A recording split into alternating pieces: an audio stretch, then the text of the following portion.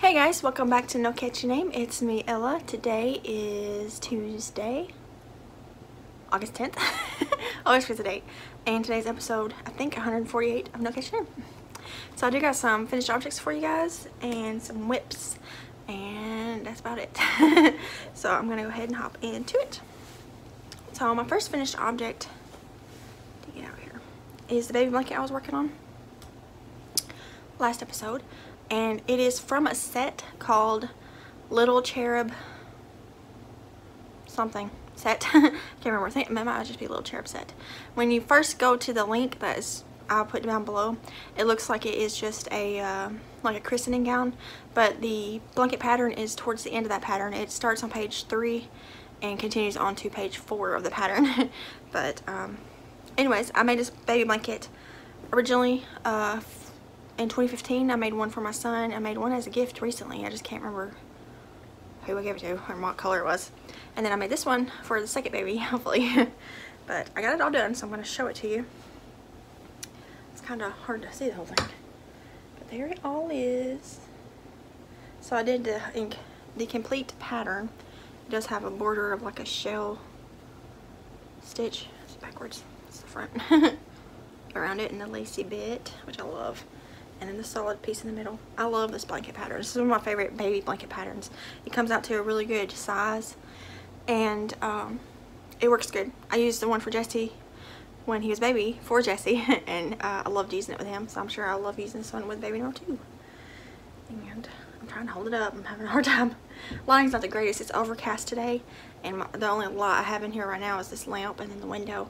My extra light that I usually use is in the bedroom. I forgot to get it out. And Devin's asleep. I don't want to go in there and accidentally wake him up before it's time to get him up for work. But yeah, so this color is a really pretty green. It's like a minty color. The color is called aqua though, which I think is weird because when you think aqua, when I think of aqua, I think of blue, and this is more of a green color. But this is, I think it's Loops and Threads Echo Brights. The colorway is aqua, like I said. I used 3 and a little bit cakes balls. Pretty sure I used 3.5. Might have been, no, because I got 2 full ones left and then a half over here. So yeah, I used 3.5 cakes balls for this. It's kind of a lot. I didn't think it was gonna take that much, but it's a perfect blanket. I love it. I used an eye hook for it, and I think it just came out perfect. I think it's perfect. I can't wait to use it. So I'm gonna fold it up and put it up until much closer to my due date, and then pull it out and wash it then. But I think it's gonna be so cute, and it's good gender neutral color. So there's that, and like I said, the links will be down below. It is a free pattern by Yarnspirations. It used to be Red Heart. When it first came out back in, I think 2015, it was called Princess Charlotte Christening Set, because it was when the Princess Charlotte was born over, you know, in the UK. And that's when I first downloaded it. That's why sometimes I call it that, because the printed off version I have of it is still called that. But I did write a note on my pattern that it's now got a new name, and now you can find it in Yarnspirations because they bought Red Heart. But yeah, so this yarn I did get on clearance at Michael's forever ago. And it's really nice. I like it. It's really soft. So that was my first finished object. My next finished object is my last National Holiday Crochet item, and it is a kitty cat. My latest one, not my last one. I'm gonna keep doing it. I like doing those. I think it's so cute. This is a free / paid for pattern by Olive at StringyDingDing.com, and it'll be linked below also. The reason I say free and paid for is because you can get the free version of it on her blog, her website, or you can buy the PDF, and her PDFs are all $1.99. So they're definitely worth checking out because they're really cute. She makes the cutest amigurumis ever. I used a G hook, which I think was a little big. I usually use F hooks for my amigurumis. Her pattern called for a H hook, so I went down to G, and there's still a little holes there. It's just with my personal tension. Some people like her can make amigurumis with worsted weight yarn and H hooks, and they look perfect. But with just my tension, I need to use smaller hooks. So, but I still think it came out adorable. I still love this cat. It's so cute. It is so cute. This main body color is I love this yarn. It's called, I think it's called Flapper Girl. Let me look. It's I love this yarn print, Flapper Girl. And I only used about a little over half of a skein. I had a full skein of it. I actually have another one right there. But all this white is Red Heart Super Saver white. That was scrap ball. And this little bit of pink is Red Heart scrap also, and I believe it's called Perfect Pink, but I can't ever remember the pinks. There's a few pink colors, I always get them mixed up. And this got just a bunch of fiber fill in it, and I used little safety eyes, and I made whiskers. I think it's so cute. It's just a cute cat. I don't know if I'm going to give this away or what, because I don't know. I don't know if I want to keep it or give it away. Jesse hasn't had any interest in it. Usually he'll show interest in my amigurumis and I'll end up giving them to him, but he doesn't seem to like the cat, I guess. Probably the colors, because he is 100% boy. And I did not make him that way. I was trying to raise him to, you know, not be so boyish that he doesn't like girl colors and girl things, but it just happened naturally. He's just 100% boy. He loves cars and dirt and green and blue. The mowers are outside and they're going by. And he doesn't like pink or anything, or if I say, hey, look at this toy, that's a cool toy, he's like, Mom, that's a girl toy. And I'm like, I did not teach you that. But anyways, whatever. I'm sidetracking. I always do. There's the cat. It's so cute. You could, if you want to make it smaller or larger, you just have to change the yarn and hook combinations. You can make a giant one if you use blanket yarn and a big hook, or you can make a smaller one if you use like a DK weight and a small hook.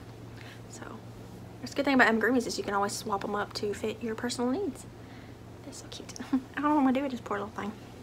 Put it right here for now. And my scrap ball will go into my big old scrap bucket, which is right here. It's a tote. And that ball band can go in the trash now. My last finished object was a test pattern I was working on for Crystal at Chronically Crocheting. This was a branch off of her original pattern, which was Sir Purse-a-Lot. Was it Sir or Mr.? Mr. Purse-a-Lot. I can't remember now. It's Mr. or Sir. But this is Princess Trots-a-Lot. And it's a unicorn. So here's mine. She showed mine on her video already. So there's my unicorn. I love the hair. The mane is so pretty. So I had a little bit of issues with mine shaping. I felt like mine was longer than everybody else's. And I was trying to squish it down, but I was running out of fiber fill. I only have a little tiny bit left. I gotta get some more. And so she's kind of funny shaped, but I still love her. I think I stuffed her nose too much. I feel like her nose is sticking way out there. But yeah, so the yarn I used, I held double because I didn't have any number 5 weight other than a few balls down here, but I didn't have enough to make the whole body. So I held Red Heart Super Saver soft white together, and it's actually 2 different tones. I do not know if you can see it, but they're 2 different colors of soft white, but I think it looks fine. It's not enough to be super noticeable or annoying. And this is Red Heart Super Saver Pale Yellow. And then Red Heart Super Saver Perfect Pink, and this is Red Heart with Love Hot Pink, and then black, just regular black. And this color is Mainstays. This is, I got 2 more balls of it. I got this one here and one in my bedroom. This is Mainstays Multi Pink yarn that I was gifted, I think during Valentine's Day, around Valentine's Day. I got it, and it is so pretty. This took almost a whole ball. Wait, this did take a whole ball. Mowers again. That's so annoying, but you know, they gotta cut the grass. This is 1 whole skein of that yarn, and actually there's 1 less curly Q, or 2 maybe. I stopped early because I ran out of yarn and I didn't want to open a new skein just to finish them off, so I just, it looks fine with the amount that it has. I think it's cute. I have no idea what I'm gonna do with this big old thing. I still have one of my Sir Purse-a-Lot, Mr. Purse-a-Lot. I sold one of them and I still have them. It looks like a Siamese cat. I think about giving that to my in-laws because they just recently got 2 Siamese kittens and they're so cute. But I don't know where we're gonna put this big old thing. Gotta find somewhere to put it. Maybe, I don't think Jesse will want it because like I just said, like I just was talking about, he's not into girly things at all, which is fine. But I'll figure something out. I might give it to someone. I know a few people who might want a unicorn. But I enjoyed making her. She was a lot of fun. The body feels to me like it takes forever just because it's so big, but it didn't really take forever. I made it in like, I sat down in the evening and did like half of it, and then the next day I finished the body and then made all the little pieces and set them on. This thing right here took the longest, but it really wasn't horrible. It was a lot of fun to make. Crystal mentioned that too, and I was watching Gilmore Girls and making it, and I made it in 2 settings only because I didn't want to sit there and do it all day. So I worked on it a whole bunch, made like half of these little things, and then I came back to it later and finished it up, and I liked it a lot. I loved how she made it on like a patch like thing to make it easier to sew on, because I hate sewing on pieces. And I've had jellyfish patterns where you make a whole bunch of these and you have to sew them on individually, and it's a pain in the butt. But she does it to where it's on one piece, so you just sew the piece on and then all the hair is attached. That is such a cool idea. It's kind of like people do with amigurumi dolls, and they make the wig caps. That makes it so much easier because then you make the hair all on a wig cap and then just attach it, and it just makes it so much easier. So basic, same concept. I love that hair. I want to make some more of these for something. I don't know what though. It'd be cool to have a big old doll with a big old head full of hair like that. That'd be neat. Anyways, I love this unicorn. I love the colors. I love it. I love it. Alright, where can I put you? I'll put you there. Stand up. I don't know if you guys noticed my gargoyle. I got that at Cracker Barrel. Me and Devin went to Cracker Barrel on Jesse's first day of school, which was Monday, which was yesterday, to, you know, just to keep me distracted because I was upset. And I got this. I seen it online and I told Devin if it was there I was going to buy it. I'm not going to turn it on because it's loud, but it moves and lights up and says things, but it's so cool. I love that. I love Halloween. I think that's so cool. But anyways, whips. I have 3 whips, but only 2 I can share with you. One of them is my secret Halloween swap partner gift whip, which is over there on Devin's amp or cabinet. I think it's called a cabinet. I still haven't picked that up. I need to do that. I'm almost done with it. And the part that I have to do is just one solid color. It's just a lot of crocheting because I already did all like the hard parts with multiple color changes and stuff. So I just need to sit down and do it. But luckily whenever I get around doing it, it shouldn't take too long. Knock on wood. I don't have any real wood around me because this is pressed wood and the floor is laminate wood. my entertainment center is over here, but I can't reach it, so we'll just pretend I knocked on it. Alright, so my next whip that I can show you is another Halloween pattern. It is my Halloween bag for myself. Let me get the picture here. I worked on it a little bit since you guys last seen it. So here's what it's gonna look like. It is a paid for pattern by Heidi Yates. I love that. I love everything she makes. All her holiday decorations are so cute. So I'm getting there. I got the body of the bag done. So here's the bag. It is a whole bag. Bottom's closed. Top's the way it's supposed to be. I got Frankenstein's head here and his hair. I love Frankenstein's monster, as if you can't tell. I got 1, 2, 3. I'm working on this. He's one of my favorite spooky characters because he's not really scary, but he's just cute. This is also a Heidi Yates pattern right here. I can't remember who off the top of my head. I think that was the Underground Crafter up there. The little guy. It's either the Underground Crafter or Maria's Blue Crown. It's Maria's Blue Crown, I'm pretty sure. But yeah, so I got his eyeballs. I think they're down in here. I got his the whites of his eyes done. It calls in the pattern to use buttons as the black of his eyes, but I'm gonna make just crochet circles because it's just easier for me. And I don't know if I have any black buttons that are the right size. I have some giant black buttons, but not little ones. So he's getting there. So I got to make his facial features, and then all these little characters. There's a jack-o'-lantern and a regular pumpkin, and then there's a Bride of Frankenstein, and then there's a bat. I gotta make their little features, and then there's handles. And I am gonna line this. I'm gonna use probably some fat quarters because of the size of it. It's pretty small, and line it so that my candy doesn't poke through. And then it should be done.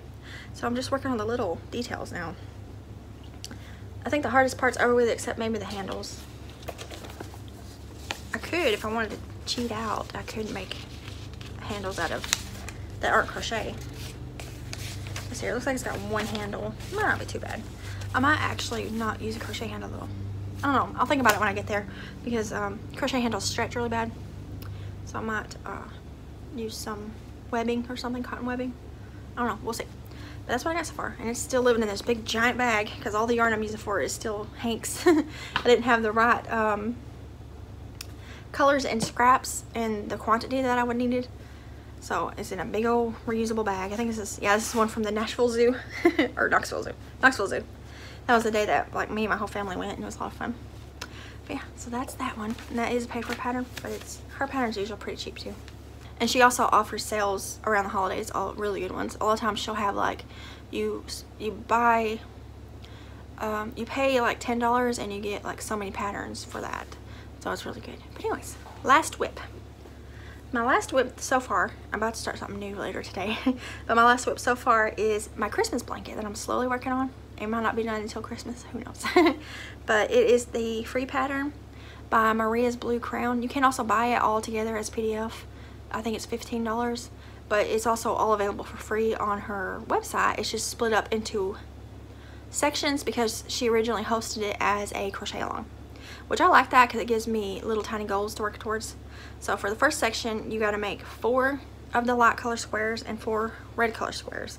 So I did get all the squares done. The ends are not woven in, and I won't be weaving them in too good because I plan on backing the blanket. So what I'll do is I'll just weave them into the back and then probably knot them off and go on with them off. But anyways, I got the 4 ones.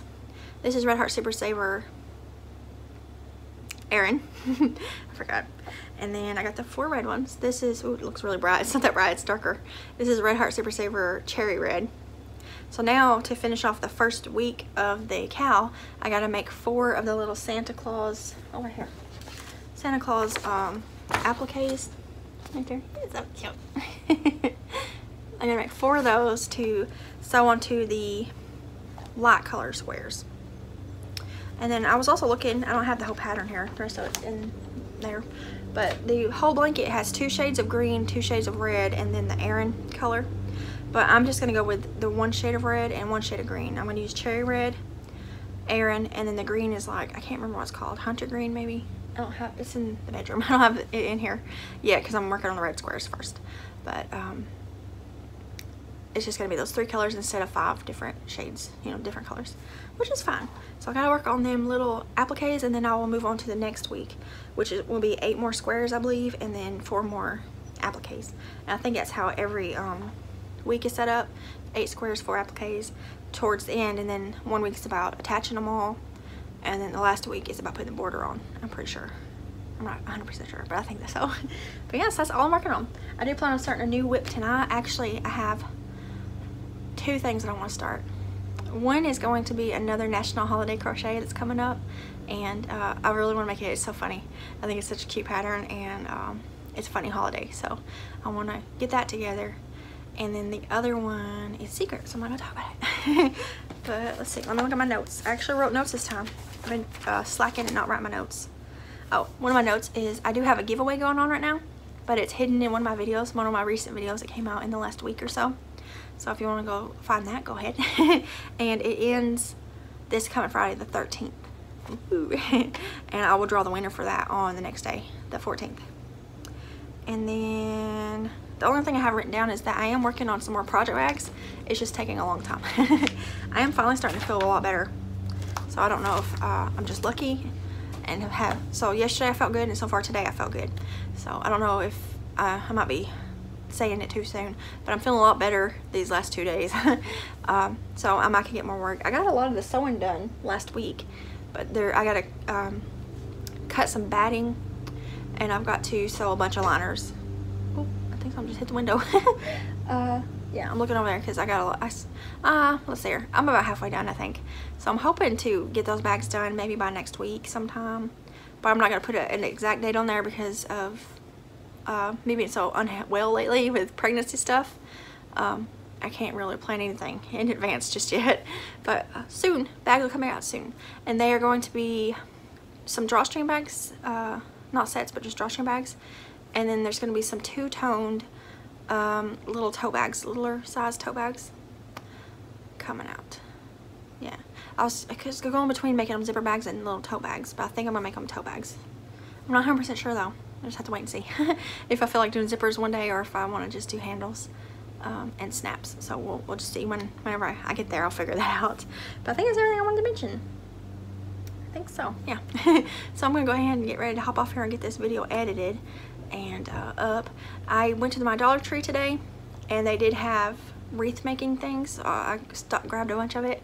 I'm gonna try to record me making a wreath. It's not gonna be a tutorial, but it's gonna be like a craft with me type thing, because I watched some videos on how to make them, and I want to try to make myself a Halloween wreath for my door, because I don't have one I can put outside. I have some crochet ones, but I don't want them to get damaged being outside. Anyways, that'll be coming out soon, hopefully sometime this week maybe. But I'm gonna hop off here, and I'll see you guys in another video. And thank you guys for watching and subscribing and liking and all that stuff, and I'll see you guys later. Bye guys.